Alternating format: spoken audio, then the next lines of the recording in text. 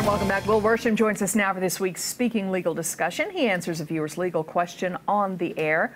Let's take a look at today's question. Welcome, Will, by the way.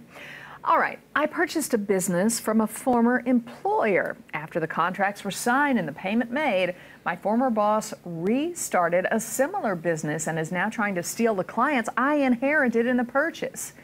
Is there anything I can do? Well, that's a great question. It is a good question. And it's going to depend a lot on some of the documents. He talked about the contracts being signed. Normally, when you transfer a business, especially a business of that type, you're going to have some non-compete clauses built in or some non-solicitation agreements built in. Mm-hmm. So hopefully he can look back at his documents and he can look through that and say, oh yeah, there's a non-solicitation agreement. There's non-compete clauses in here. And then he can use those to enforce his rights to maybe push that former employer back kind of where they belong. Are non-compete clauses enforceable? Because I hear in different places, oh, no, you can't do that. Okay, non-compete clauses can be enforceable. There are lots of restrictions on them. They have to be considered reasonable in time and place. So a lot of times you'll see when they're written, non-compete agreements will say you can't do this type of business within 100 miles. Right. And it's only for within the next 2 years, for the next 2 years following the signing of the documents within a 100-mile radius or something like that. If that's deemed to be reasonable, it probably would. Usually what also goes along with that is a liquidated damages clause, whereas if you're in violation of this, you'll pay a damages equaling $100 a day or $1,000 a day or whatever. And that's all agreed to ahead of time. So hopefully that's in his document. If it's not, we're getting to a much, much murkier situation.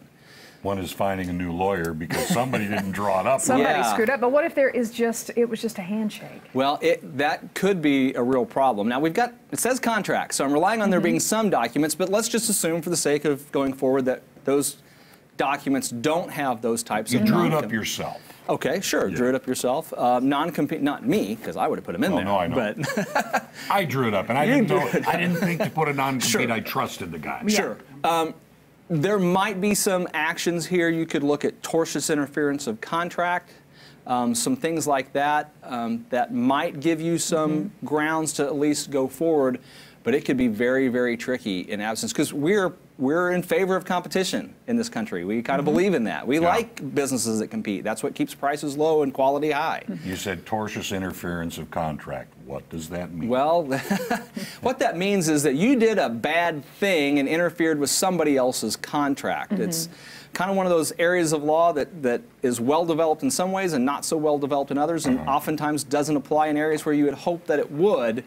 But, you know, kind of here as we look at this question today, without something in writing, you know, we're kind of backing up and looking at whatever plays we might be able to run. Hopefully those documents are going to hold the key for him here. I would hope so. What do you have to prove that the client solicited you? I couldn't help it. I told them to go to you. You bought the business, but they wouldn't leave me alone. They kept coming back. I mean, do you have to try to prove that that person meant ill will against you and your business? Well, there are different types of agreements, so it depends on what the agreement is going to say. So if it's in writing, it says, I agree not to compete, then it doesn't matter who solicited who.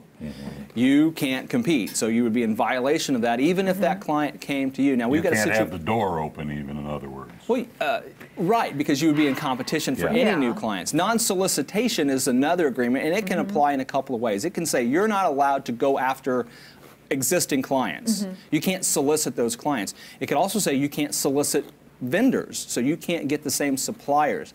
Oftentimes it also says you can't solicit employees. You're not allowed to try to entice employees away from me to your new business as well.